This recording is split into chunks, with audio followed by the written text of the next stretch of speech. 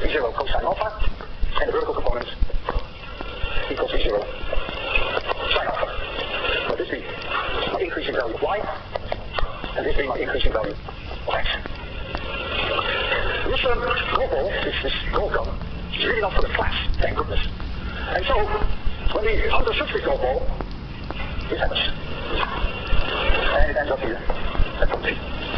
Lucky, so far. Now, it is very tragic, but true, that when the monkey sees the flash of the gun, it lets go. And now comes the question, is the monkey safe, or is it the last day of the monkey? I ask the following question. This would be the trajectory with no gravity, and this is the trajectory with gravity. We can both agree with that. At a certain moment t1, let us assume that the golf ball would have been here without gravity. Then I know exactly where it is with gravity. It must be exactly here, because the x position, xt1, is the same because the horizontal velocity is the same. That's independent of whether there is gravity or not. There is no acceleration in the x direction. And so, they are both exactly at the same x position. What is this difference? Well, that is the difference between the equation with gravity and without gravity. And y, as a function of time, you can look at equation number 3 there, you still see it, equals v0y, which is v0 sine alpha, times t, minus 1/2 gt squared. Well, if there is no gravity, this term doesn't exist. So that's this straight line. With gravity, it's the same thing, but you have to subtract this. Therefore, this distance is 1/2 gt1 squared. That is this distance. So this curve is lower by this amount. Now comes the time that the golf ball hits point P. When its position is xt2, and the time here is t2, that means if there had been no gravity, the golf ball would have been there. They must have the same position in x at this catastrophic moment. So what now is the distance between the monkey and the golf ball, the distance between the two trajectories, one trajectory no gravity, the other with gravity, this distance equals 1/2 gt2 squared for that same reason. And we all know that if the monkey at time t equals 0 let go, then in t2 seconds it will have fallen exactly over the distance 1/2 gt2 squared. Exactly. This couldn't be more tragic. And it kills. You may say, well, yeah, but you have manipulated the speed of that gun just so nicely. Oh no. Oh no. I can shoot that with a higher speed at the same angle alpha, and the trajectory would be this. And the monkey would be killed there. I can do it with a lower speed, and the monkey would be killed here. It's independent of the speed of the bullet. Because always this part here, it's always exactly the distance that the monkey falls in that time. However, if the speed is very low, then it hits the ground before the monkey hits the ground, well, okay, then the monkey is safe. So the only thing that is very, very critical is alpha. It must be precisely aimed at the monkey. If that's not the case, then the monkey will be safe. Now before we go witness this classic and rather tragic drama, I want to look at this from a somewhat different point of view, namely from the point of view of the monkey. The monkey sits there, looks at the gun, and the golf ball comes to the monkey. And I will put them both in a room, which is an elevator, and the elevator is in free fall, and they don't even know that. They both fall with the acceleration g. Here is the monkey, 3, and here is the gun. The velocity of that bullet is v0. And so the monkey will see that bullet come straight at him. There's no such thing as an arc. They both fall in this falling elevator, and so the bullet comes. The monkey happens to be a very intelligent monkey, and the monkey says to himself, how long do I have to live? And the monkey makes the following calculation. If this distance is d, and this is h, then the monkey says, aha, this is the square root of v squared was a squared. So from the monkey point of view, the time for the kill will be the square root of v squared was a squared divided by v0. That's how many seconds he has to live. But you people are also quite smart. And you look at this diagram, and you said, no way. If this distance is d, then the speed to reach this point is v0 cosine alpha.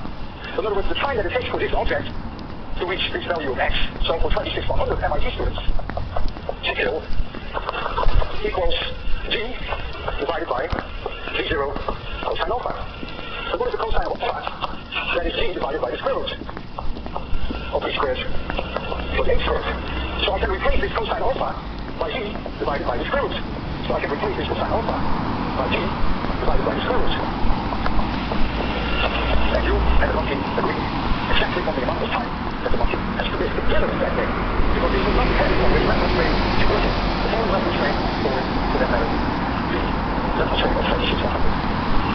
The monkey will be placed at about 3 meters above the table.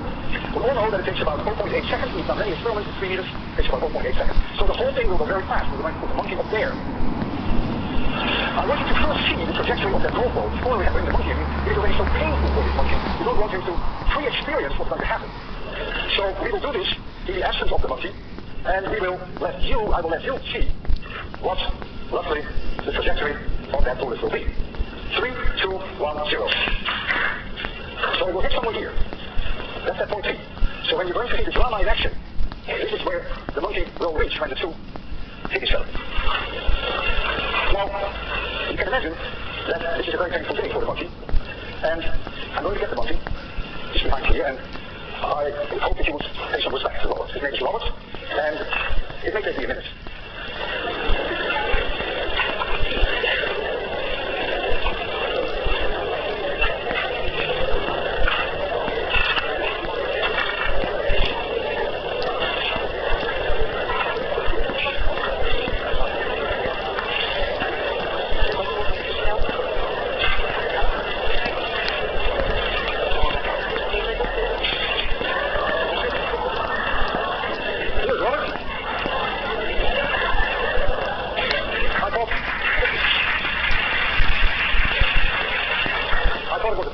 For the occasion. I don't go on monkey hunts too often, but when I do it, I'd like to do it this time. Here is Robert, and we're going to put Robert up here. Robert has in his hand a metal plate, so that when we activate the electromagnet, that we can stick him on there, and when we take the current off, then Robert will fall. So this is the activation of the electromagnet. Here we go. I can see Robert is nervous. And you can't blame him. This is not the greatest day of his life. Oh, by the way, I want you to know, we are not cruel here. She's wearing a bulletproof vest. Oh boy, I can feel him shaking all over his body. He's very nervous. Robert, don't let go yet. Oh, let me show you. It's important that you know that we have done everything we can to aim this gun as accurately as we can at Robert.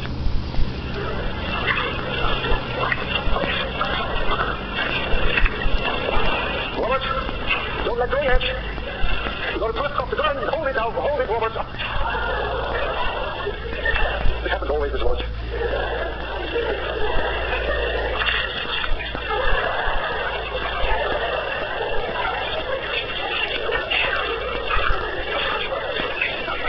Okay, he just promised me that he will not let go again.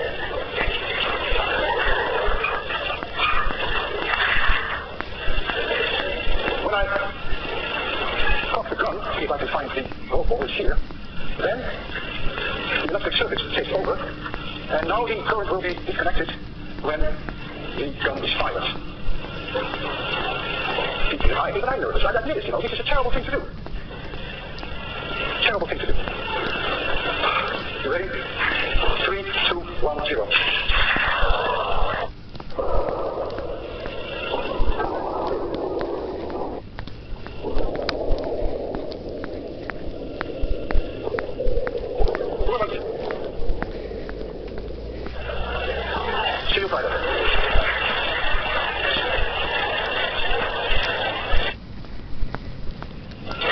Today we will discuss what we call uniform circular motion. What is uniform circular motion? An object goes around in a circle, as radius r. The object is here. This is the velocity, the vector, perpendicular, and later in time when the object is here, the velocity has changed, but the speed has not changed. We introduce t, what we call the period, because this is seconds, which is the time to go around once. We introduce the frequency f, which we call the frequency, which is the number of rotations per second. And so the units are either second minus 1, most primitive would call it hertz. And so frequency is 1 divided by t.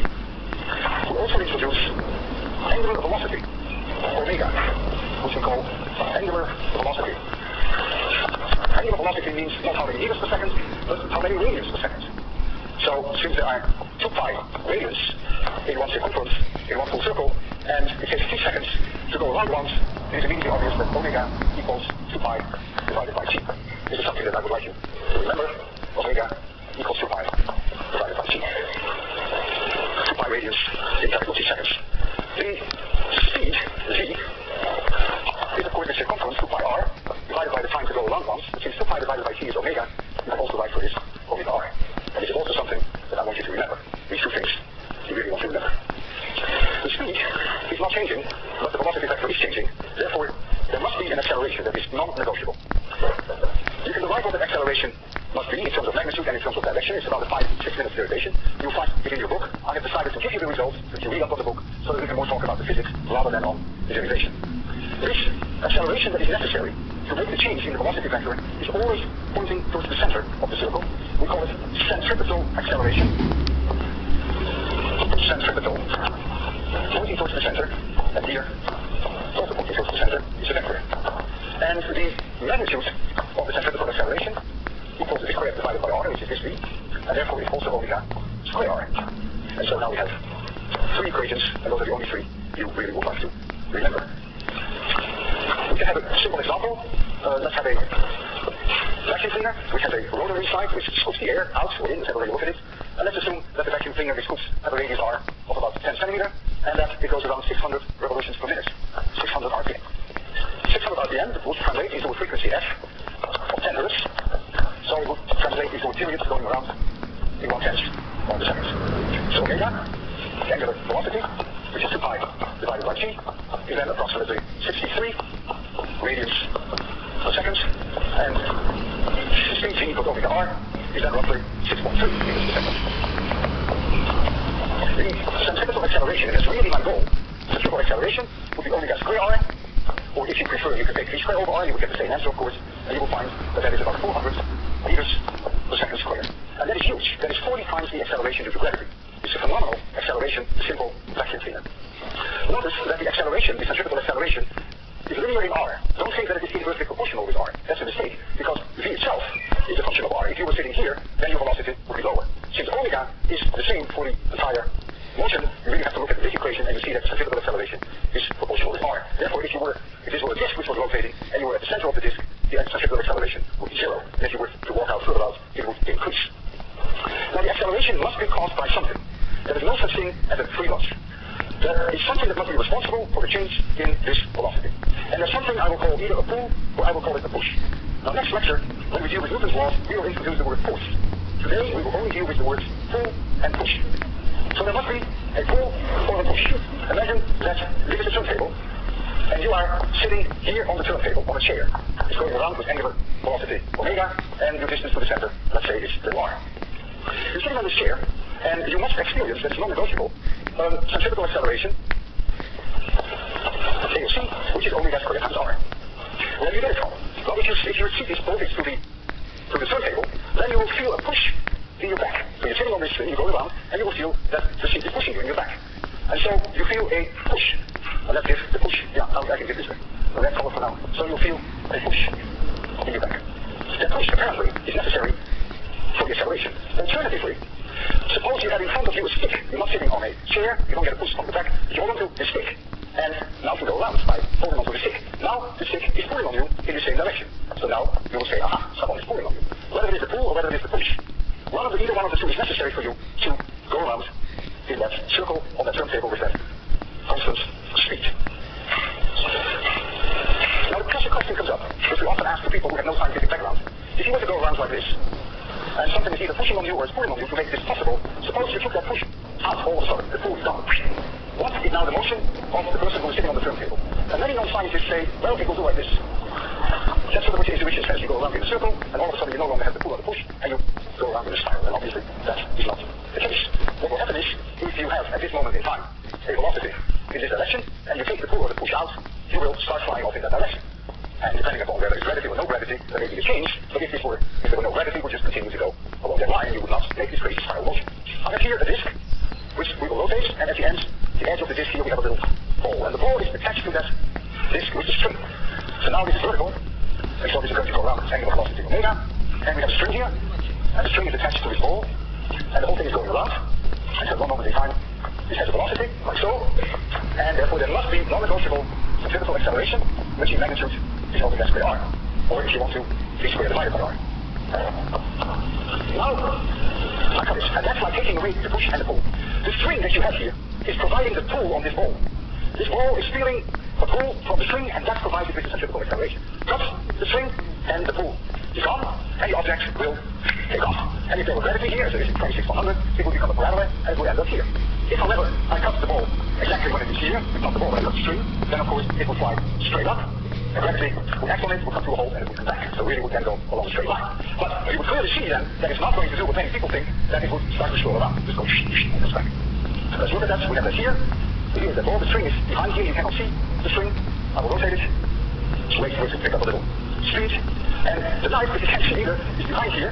And when I push the knife in, I do it exactly here. You cut the string, and it goes up. You ready for this?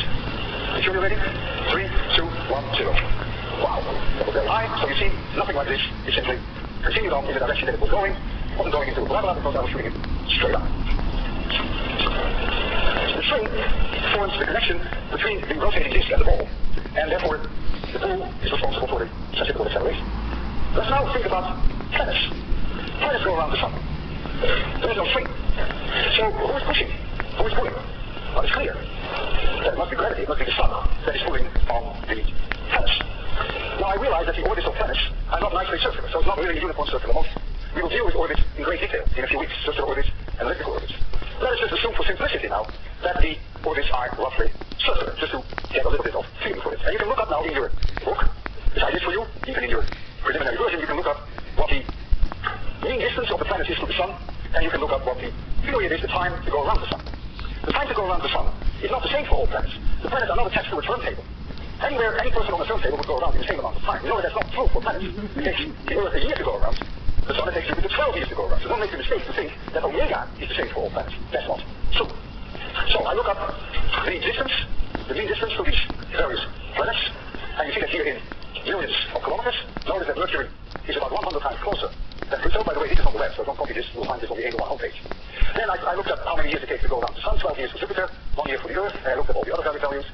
Then since I know the periods, I can calculate omega. Omega is 2 pi divided by t, so I know omega. And then I take omega squared times the mean distance to the sun, and this is, of course, the centrifugal acceleration. So the planets experience this centrifugal acceleration. It's a crazy unit, but who cares about the units here? And notice that Mercury, which is 100 times closer than Pluto, has a centrifugal acceleration which is 10,000 times larger than Pluto. 100 times closer has a 10,000 times larger centrifugal acceleration. So what I did was, I plotted this data, this centrifugal acceleration, versus the mean distance to the sun, and I did that on log paper. And what immediately strikes, is very striking, is that all these points are done for all the planets, they fall on a straight line. And so, what is the slope of that line?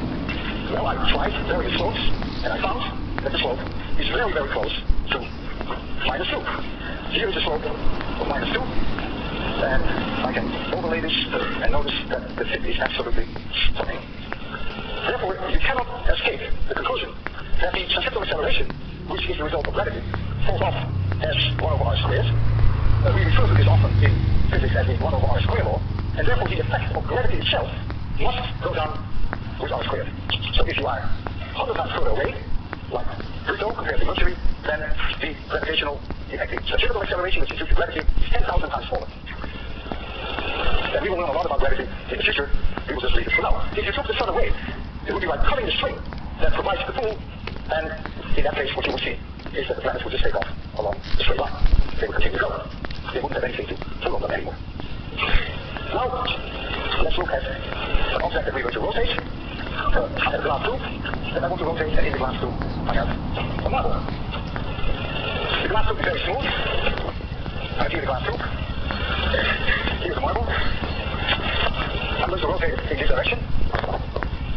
Let's say it's an angular velocity omega, now the next is perpendicular to the leftward. So the marble here has a velocity, like so at this moment in time, but it's a very smooth glass tube. And the marble is very smooth. The glass cannot push on the marble, nor can the glass pull on the marble. Now the marble gets rescued because the marble needs a centrifugal acceleration in this direction in order to go around like this. But there is nothing to provide that centrifugal acceleration. So the marble is doing exactly the same that the planets would do you take the sun away, the marble continues to go in the direction that it was going. So by the time that the tube is here, the marble is here. And by the time that the tube is here, the marble is there. So the marble finds its way to the edge. And that's, of course, the basic idea behind the centrifuge. My grandmother had always, she was a great lady, and she had such fantastic ideas, I remember. And she learned lettuce with a no good way of flying the lettuce. And I would take the lettuce and go like this. She had a method of course. She took a color. And of course, first of all, we would wash the lettuce. That goes without saying. I would wash it once, my grandmother would wash it 3 times, but that's what we have grandmothers for. So, that comes through. But lettuce, we were also very fond of spinach. So, as for spinach, she would wash it. That goes to spinach. Then she would take something to cover it up, maybe some saran wrap or something else, put it over it, and put a rubber band around it to hold it. And now what she's going to do, she's going to string it around. And now the water is like these models. The water will work its way to the edge, but there are holes, so the water will come out. Isn't she clever? Okay, I'll give you a demonstration. Be careful. You may get water on your lecture notes. But I want to show you the basic idea behind it. It's very interesting. She would go out. She would do this outside, by the way. But I have no choice, so we'll do it here. So there we go. This is the way you buy. Oh, I lost my magnetic strawberry. That's the detail in the process. So you end up with dry and clean and nice lettuce. This is A01 at work, and this is clearly an early version of the centrifuge. Now, my grandmother's methods very classically have been replaced lately with something that you can buy at Crate and Barrel. We have it here. It is very boring. It's very decadent. Put your salad here, and all you do is you rotate, and it runs. It's a centrifuge. This is actually a high-tech version of the much more sophisticated invention of my grandmother. And it's nowhere nearly as exciting. The days of romance are really over. So that's the way it goes. I'm now going to make a connection between rotation on the one hand and centripetal acceleration on the other. I'm going to make a connection between centripetal acceleration and perceived gravity. The way that you perceive gravity. I'm going to put you in various positions and then ask you, what is the direction of gravity? I'm going to create artificial gravity for you. And let's first do it as follows. I first hang you on a string. There you are. Like this. Then I ask you, do you feel a push or a pull? And you say, yeah, I feel a pull. And you feel a pull in this direction. So now I ask you, in what direction do you perceive gravity? I think I'm crazy. You're right in that case, but nevertheless, you say gravity is in this direction. The other direction is the pull. Okay, so far so good. So now I'm going to put you just standing on the floor. And I say to you, do you feel a push or a pull? And you say, yeah, I feel a push. I feel a push from the floor up. So I say, in what direction do you perceive gravity? You say, well, come on, don't be boring. Gravity is in this direction. Notice, in both cases, you tell me that gravity is always in the opposite direction of either your pull or your push. Okay, now I'm going to be a little rough on you. Now I'm going to swing you around on the string, just as if you were an apple. And I'm going to do this with you. And you're at the end of the apple. You are the apple, not at the end. You're the end of the string. You are the apple. So there you are. Here. For you. And I say, do you feel a push or a pull? And you say, yeah, I do. I feel a pull. Fine, in this direction. I feel a pull in this direction. Okay? So now I say to you, in what direction do you perceive gravity? And you say, well, in the opposite direction as pull. So now, you perceive gravity in this direction, which is very real for you. Now, in this particular case, since the direction changes all the time, since I swing you around, you'll of course get dizzy like hell, but that's the detail. You will perceive gravity in this direction when you're here, and when you're here, you will perceive gravity in that direction. So you perceive gravity in the direction which is opposing the pull, and the faster I rotate you, the stronger will be the pull, and therefore the stronger will be your perceived gravity. A carpenter will do the pull line, and the carpenter will just hold the pull line like this. The pull is in this direction. And so the carpenter says, okay, perceived gravity is in that direction. The carpenter has right in this case, gravity is in this direction. But it's the same idea. Pull line is being used to find the direction of gravity. Think of this as being a pull line. Find, used to define the direction of gravity. Now, you're in outer space. You're going to play Captain Kirk. And you're in a space station, and there is no gravity. So, we're going to make some gravity for you. We're going to create some artificial gravity. So that this means your space station is a big wheel. そうだそうだ。もうこのトンネルみたいな感じがあるね。Here. Very interesting. space station, like so, and like so. これ見るとこれ以上の車は通ってないんでしょ。なんかこれがヒントになってますよ。これが。 non-negotiable, bring around the certain velocity v. It's v equals OPR, and therefore you require centrifugal acceleration for center. That is non-negotiable. Where do you get it from? Well, the floor, this is your floor, is pushing on you. Simple as that. Just like the floor is pushing on me now. This floor is pushing. There's nothing wrong with that. I don't fall over. And so I say to you, in what direction do you perceive gravity? And you say, this is the direction of gravity. あの形でいいんだよ。あれを高くからずっとやってくれる。 What do you think that person will think if I ask that person what is the direction of gravity? Exactly. Radially upwards, opposing the push from the floor. So we could now calculate how fast we have to rotate this spaceship to mimic the gravitational acceleration on Earth, which is 9.8 meters per second squared. Let's call that 10 just to round it off a bit. So we want the people who walk around in this corridor to have an acceleration omega squared r, which is about 10. So omega squared is about 0.1. So omega is about 0.3 radians per second. And so the period to go around is about 2 pi divided by omega, and that is about 20 seconds. And the tangential speed, the value for v, which is omega r, would have 0.3 times 100, would be about 30 meters per second. Just to give you an idea for these numbers, which I know it's so ridiculous. So it's interesting that the perceived gravity is therefore the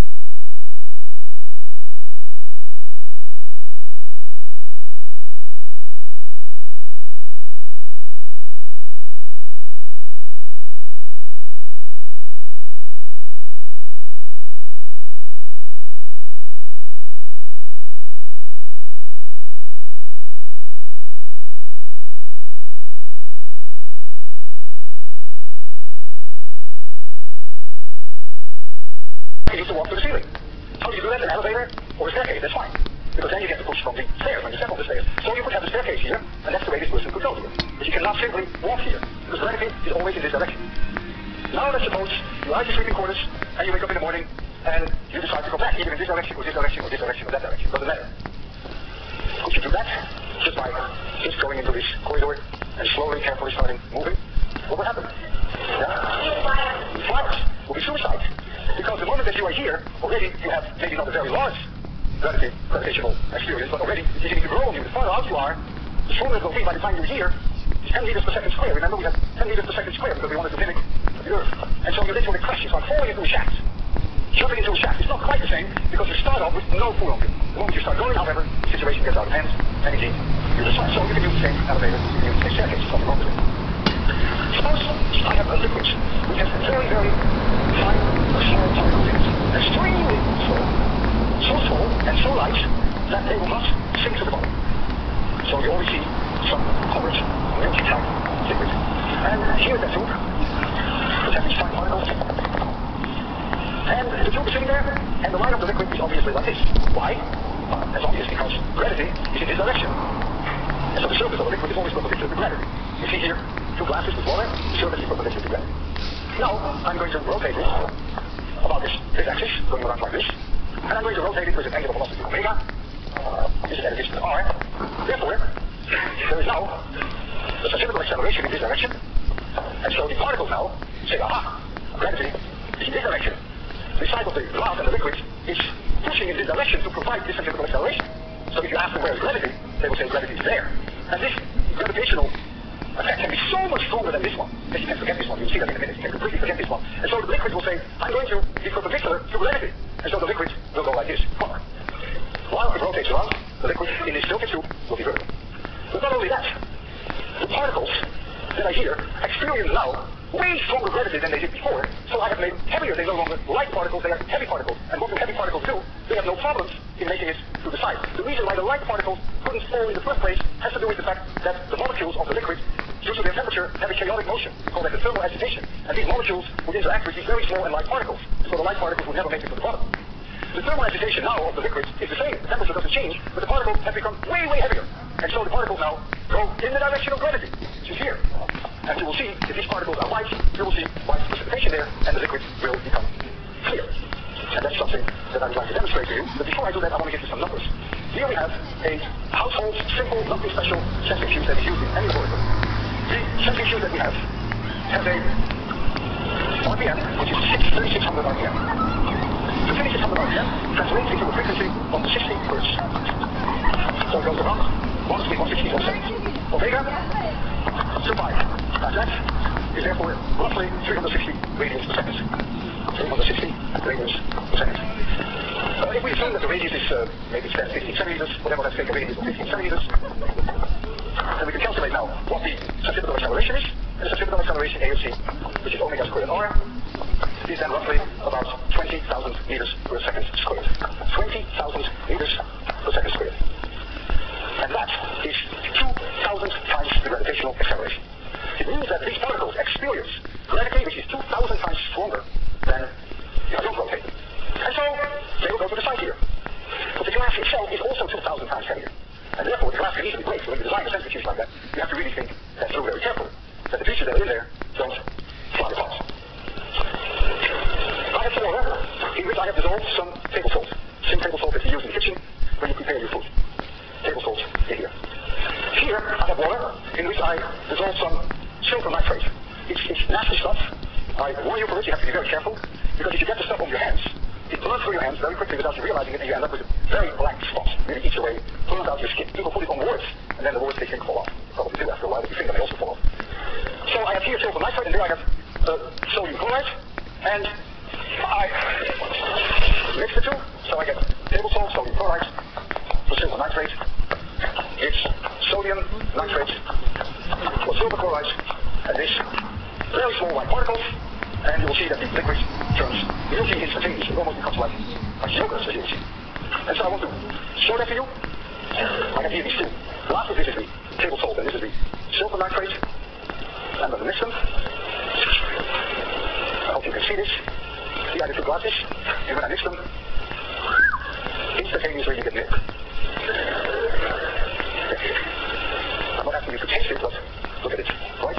It's milk. And you can leave this for hours and hours and hours, and it will just stay like that. Very small particles of silver chloride are in here. So now we're going to put this in the centrifuge. I have to put it in a very small tube. I'll show you the small tube. There's no way that I can pour that in without making a mess. Here is a small tube. And so what I will do is I will first put it in a small beaker. And then from this small beaker, I will transfer some of it to this tube. When you put it in the centrifuge, the force on this glass is so high that you must always make sure that you balance it with another tube that you fill with water on the other side. Otherwise the thing begins to shake like crazy. It's like your centrifuge when you dry your towels. If they're not equally distributed, it begins to make very obscene sounds and starts to move. And the same thing will happen here. So you just have to take my word for it that we have put on the other side just some water to balance it out. So here is now the yogurt, and on the other side is plain water, and we'll just let it sit there for a while, and we will return to that shortly. I mentioned already your centrifuge for your clothes. That is the way that you can dry your clothes. That is the same way that my grandmother dried the lettuce. The water will go the circumference. A household centrifuge for your clothes would easily rotate 1200 revolutions per minute, have a radius maybe of 15 centimeters, which will give you a centripetal acceleration of 200 times g, 200 times the gravitational acceleration. So your clothes experience gravity which is 200 times stronger, and therefore your clothes are 200 times heavier, and therefore your clothes can tear apart. And we've all seen that. We've all put stuff in a centrifuge, and when you take it out, you're disappointed because it's gone. That's because of the tremendous gravity that you have exposed them to. Many times, when I take my shirts out, half my buttons are gone. That's because the force, I shouldn't use that word, the gravitational effect on the buttons is enormous, and they just get ripped off. Now I want to revisit the situation that you are on the end of my string, and I'm going to swirl you around. Earlier I swirled you around like this, and you didn't like it, and I don't blame you because you got dizzy. Now I'm going to rotate you like this. You may like that better. Maybe not. And so, whether you like it or not, I'm going to swirl you around, and here you are. This is the circle, there's the string, you're here, here's the string, and there you are. So you have a certain velocity, the velocity is in this direction, and there is a certain distance to the center, r. And so, you need a certain centripetal acceleration to go around in that curve. So you need a centripetal acceleration, AOC, which is, you can take the v squared divided by r, if you like that. This is the magnitude of that v. Now follow me very closely. Just imagine that this number happens to be exactly 9.8. I can only do that. Where is this person going to get the push or the pull from for this centripetal acceleration? Does the string have to pull on it? meters per second squared. So the string says, tough luck, I don't have to do anything. Gravity provides me with the 9.8 meters per second squared that I required. Now I'm going to swing you faster. So the v will go up, and so the centripetal acceleration will go up. The string will say, aha, I'm going to pull now on this person. Because the gravitational acceleration alone is not enough. I need some extra pull. So the string is going to tighten and pull on you. And I say, hello there, in what direction is gravity? And you say, gravity is in this direction. Why? Because you feel the string is pulling on you in this direction. So you experience gravity there. Now comes the question, how real is this? This is very, very real. It is so real that if I took a